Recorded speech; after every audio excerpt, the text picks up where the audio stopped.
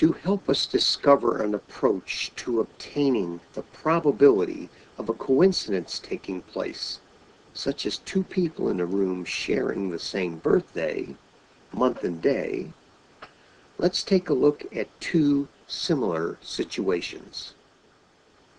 What is the probability of spinning green at least once, spinning the spinner shown 8 times?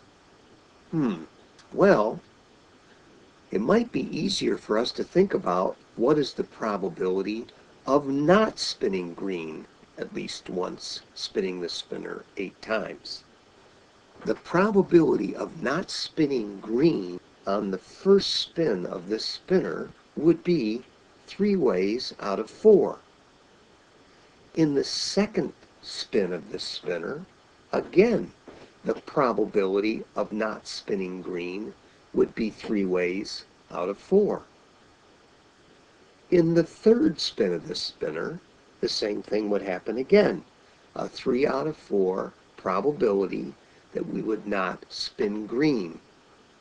Now, since we're spinning this spinner 8 times, it would appear then, from what we've learned in our rules of probability up to this point, that we could multiply 3/4 times 3/4 times 3/4 8 times totally.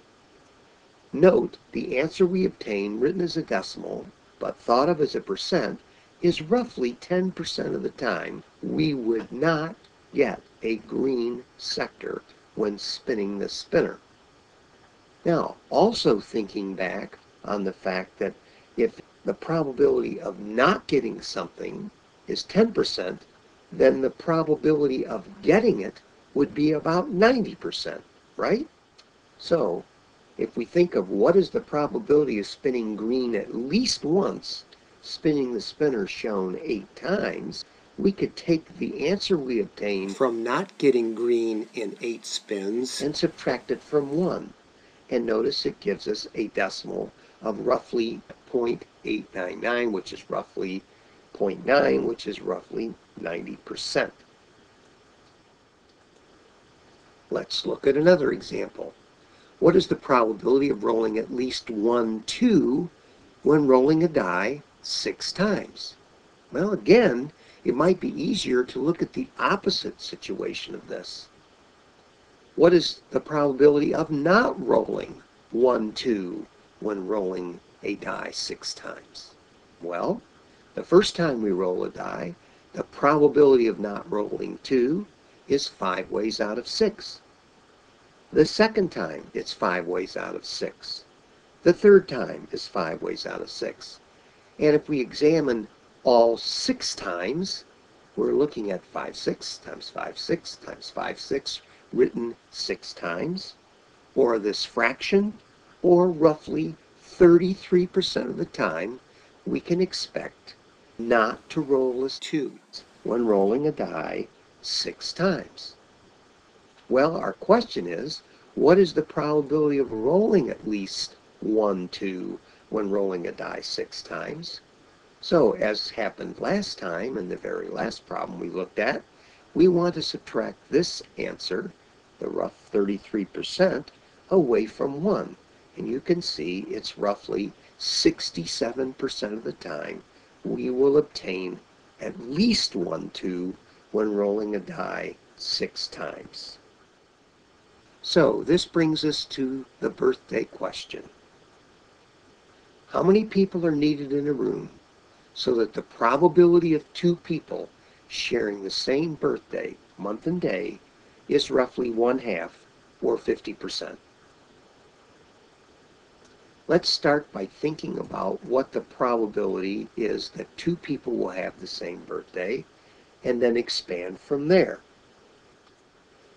Actually, it's probably easier to find the probability that 2 people have different birthdays, and then use the fact that the probability of the same birthday is equal to 1 minus the probability of people having different birthdays. Well, what is the probability of 2 different birthdays for 2 people? Well, let's see. There's 365 days in a year. We'll assume no leap years. So the first person has 365 ways out of 365 to have their birthday. For the next person not to share their birthday, they have 364 out of 365 ways that can happen.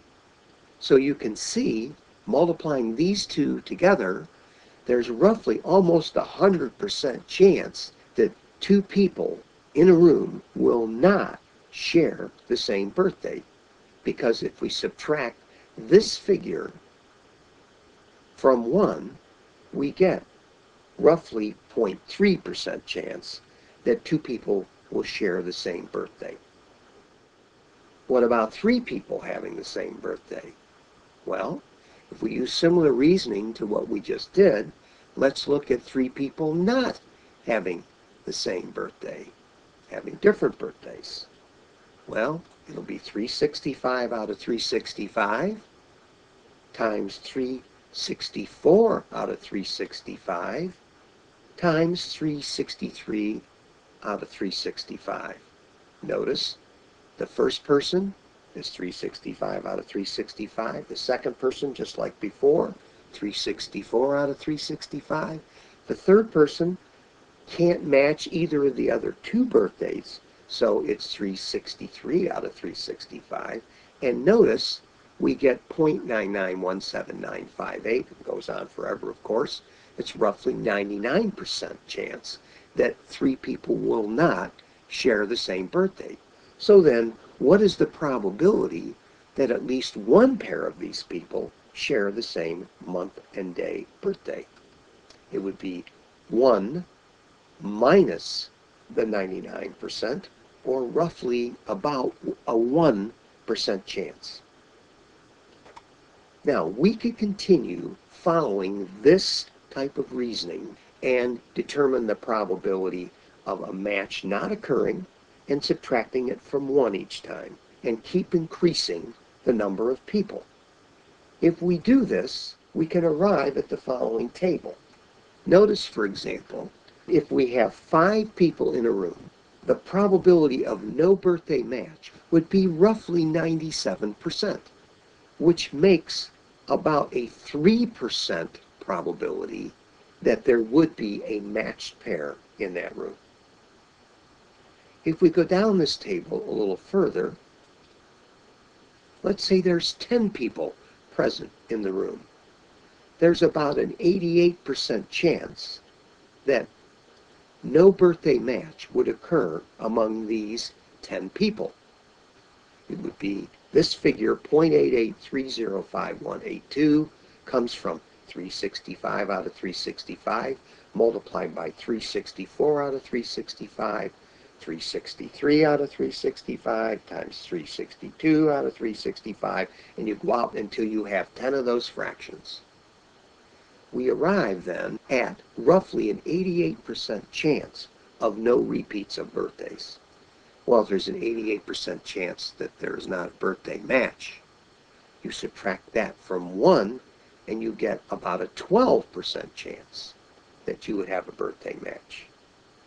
So as you can see, as we move down this table, the amounts continue to go down here, they continue to grow here, and when do we finally get to a 50-50 situation? Well, as you can see, if there are 23 people present in the room, there's a 49% chance, roughly, that there will not be a birthday match. And over here, by subtracting that figure from 1, we have roughly a 50% chance that there will be a birthday match.